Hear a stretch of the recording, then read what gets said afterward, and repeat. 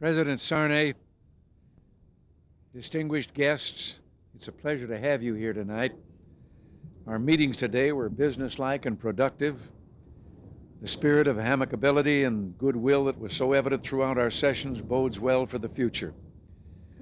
One of the benefits of such meetings as we had today is that they provide the opportunity for leaders to get to know each other. And in this case, it was a delight. President Sarney is the leader of a great nation, sophisticated in the ways of politics and economics, yet a person with the heart of a poet, truly a Renaissance man. Having been in the profession I was in for a good part of my life, it's an honor to have here this evening an individual whose interests lie not just with politics, but also the arts. We believe in freedom not only because it reflects the most moral system of human interaction, not only because it leads to economic progress, but also because it nourishes the artistic and creative spirit of man. President Sarney has said, "Literature and politics are inspired in the conscience of liberty." When one thinks of Brazil, it's difficult not to hear the sound of music or the sight of joyous dance. Of course, Brazil is much more than that, and the sounds of construction and building are clearly evident today. And after speaking with President Sarney, one cannot doubt that the richness of Brazil's soul is alive and well. President Sarney has faced great challenges since his first day as president. Following the tragic death of Dr. Tancredo Neves, a powerful event in the life of your nation, your countrymen, and yes, the rest of the world, look to you. Even in the best of circumstances, this would have been an awesome responsibility during this time of great transition. It required a truly remarkable leader, a man of vision and principle. President Sarney, I'm certain that you agree that on occasion, the magnitude of problems faced by a head of state seem a bit overwhelming. If you'll permit an informal American expression on such a formal occasion, I usually put it this way. When you're up to your neck in alligators, it's hard to remember your original purpose was to drain the swamp. Yet a true leader is one who does not lose sight of goals and ideals. He keeps the spirit of his people high and the course set in the right direction. And tonight we honor just such a leader. With exceptional diligence and strength of purpose, you are bringing your country, your beloved Brazil, into a new era of prosperity and freedom. Rui Barbosa, a prominent Brazilian statesman and intellectual at the turn of the century, once said, "Some sow their cabbage patch merely for tomorrow's meal. Others plant an oak tree as a shelter for the future." Will the first dig for themselves, the others plow for their country, for the happiness of their descendants, for the well-being of mankind. President Sarney, let us pledge that the American and Brazilian people will plant oaks for a better tomorrow, and that they will do it together. And now,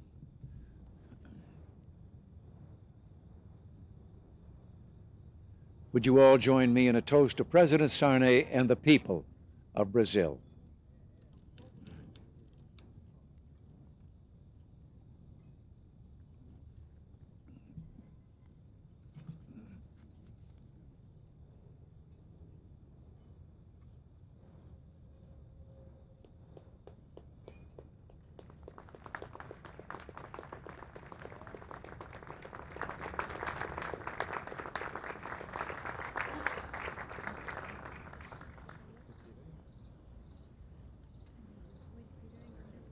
Que é peixe que come.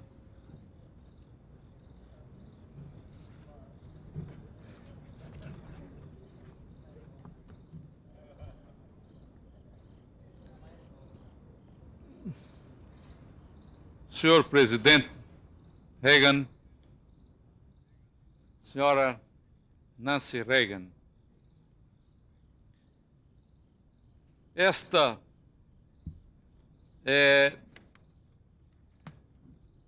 a última oportunidade nesta viagem que nós temos de estar juntos. E, portanto, é o momento de agradecer, de trazer a nossa gratidão pelo carinho, pela hospitalidade, pelo calor, pelo clima de amizade que cercou a nossa chegada aos Estados Unidos. Mr. President, Mrs. Nancy Reagan, as this will be our last opportunity on this trip to be together, I think it is a time for gratitude, a time to convey our thanks for the warmth, the hospitality, the kindness, and the spirit of friendship that has pervaded this stay. Há pouco, a senhora que estava ao meu lado me dizia que há um provérbio americano que diz que quando nós olhamos a primeira estrela no céu, devemos fazer um pedido. Nesta noite, nós estamos olhando apenas uma estrela no céu. E devemos fazer, então, o nosso pedido. É o pedido pela permanente amizade do Brasil e dos Estados Unidos. During dinner, the lady I was sitting next to told me of the American habit of making a wish when you see the first star. There is only one star that I can see up there in the sky tonight. So I think that we should all perhaps share the same wish, the wish for permanent friendship between our two countries.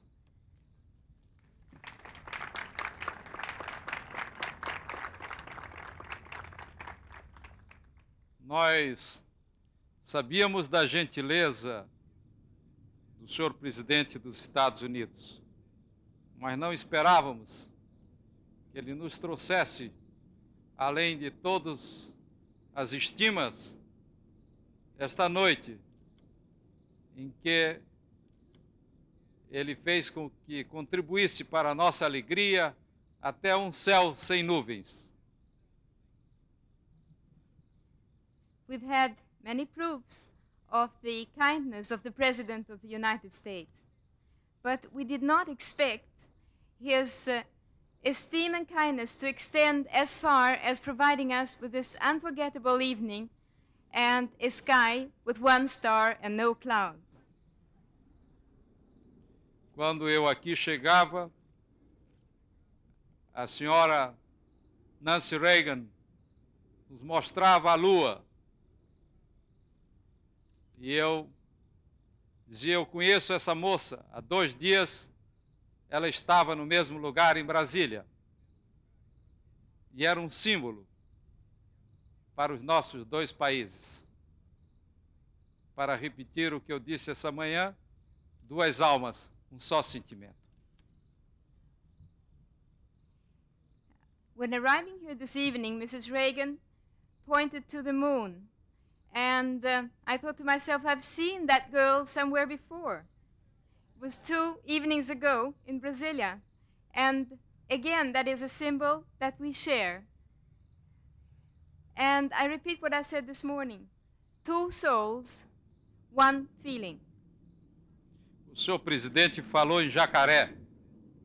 No Brasil, nós temos um provérbio para nos defender em tempos de dificuldades, que diz que quando nós nadamos em rio de piranhas, que é um peixe muito voraz, o jacaré nada de costa.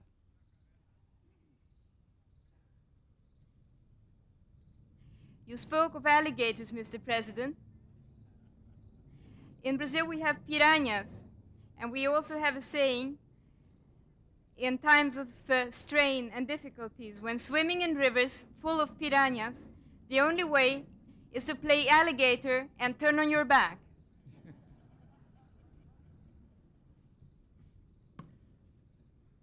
Senhor presidente, realmente nós estamos profundamente sensibilizados com o carinho com que fomos recebidos.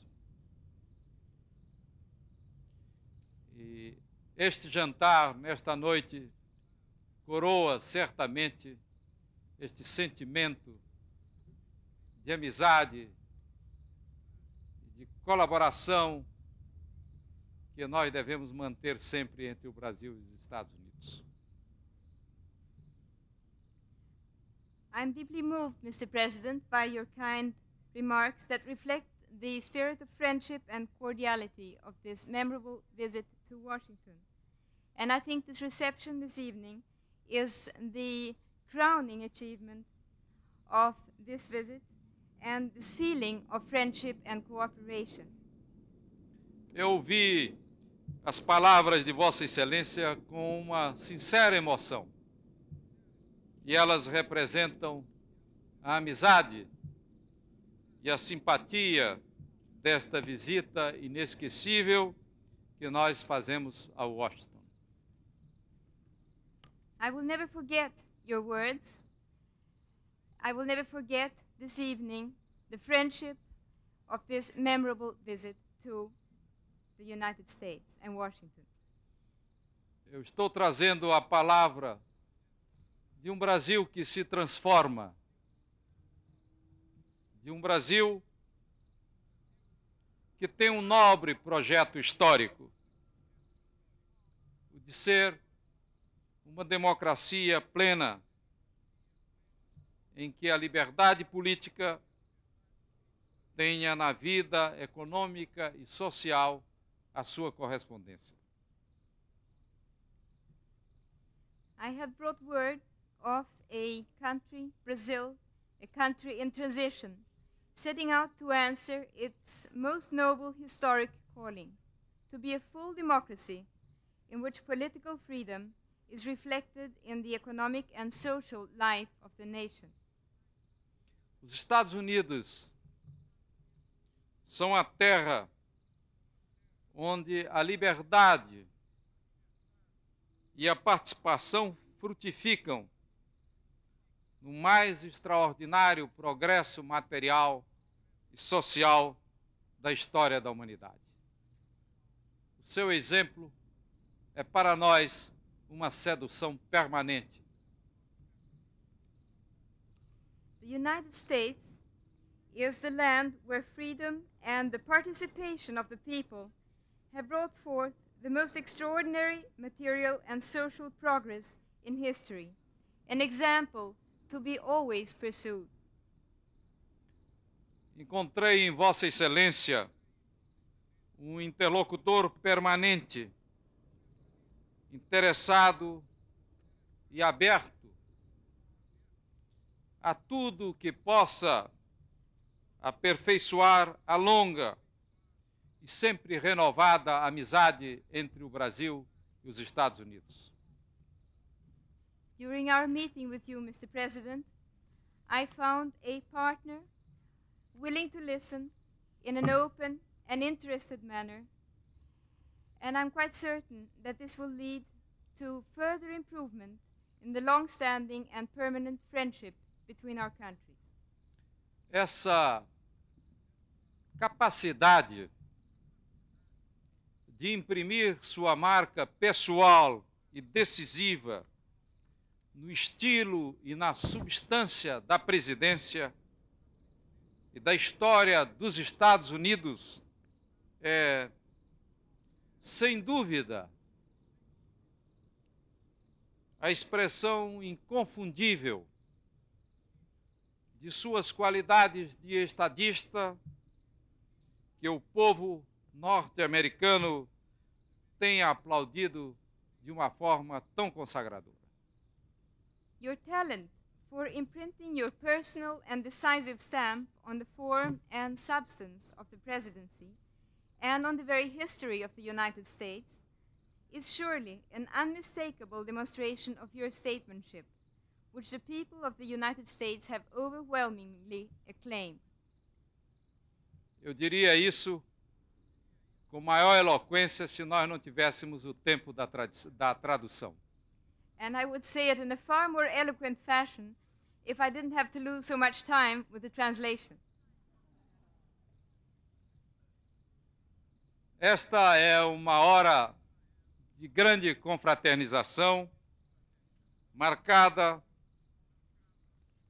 pelas atenções e pela hospitalidade com que os norte-americanos nos têm tratado.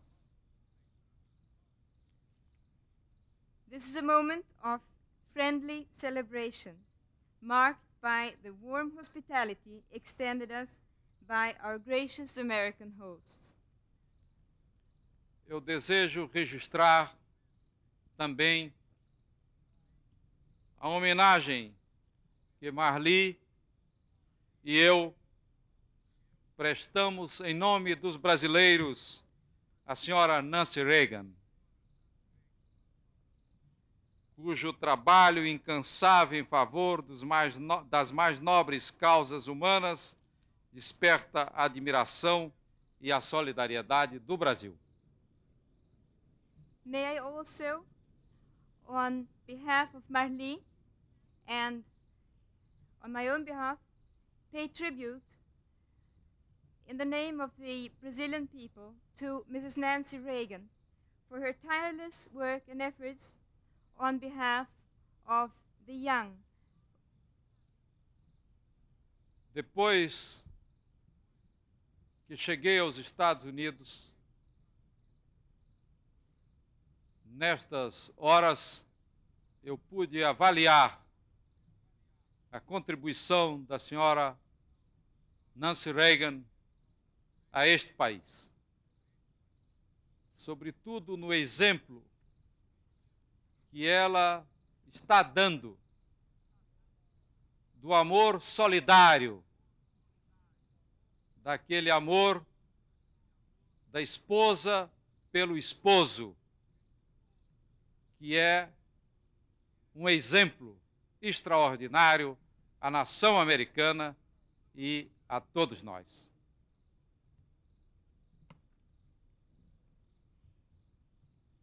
Mrs. Reagan has met with the admiration and the solidarity of the entire Brazilian people. And since I have come to the United States, I have become more aware perhaps of another contribution given by Mrs. Reagan to all mankind. The example she has set of love as sharing, of love as an expression of solidarity, the love of a wife for her husband, is an example to all mankind.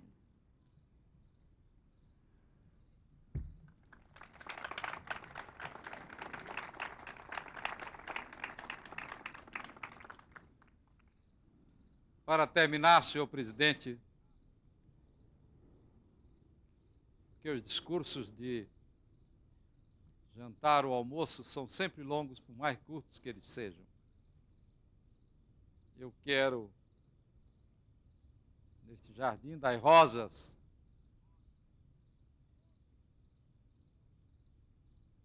também levantar a minha taça com um grande sentimento de coração, pela grandeza e pela prosperidade dos Estados Unidos, pela felicidade pessoal de Vossa Excelência e de sua esposa, e pelo êxito do seu governo em benefício deste grande país. Muito obrigado. In closing, Mr. President, because after-dinner speeches are always too long, no matter how short, may I, in this rose garden, propose a toast and ask you to join me in toasting the long-standing friendship between the people of Brazil and the United States, the greatness and prosperity of the United States of America, and to your own personal success and happiness and that of Mrs. Reagan. God save America.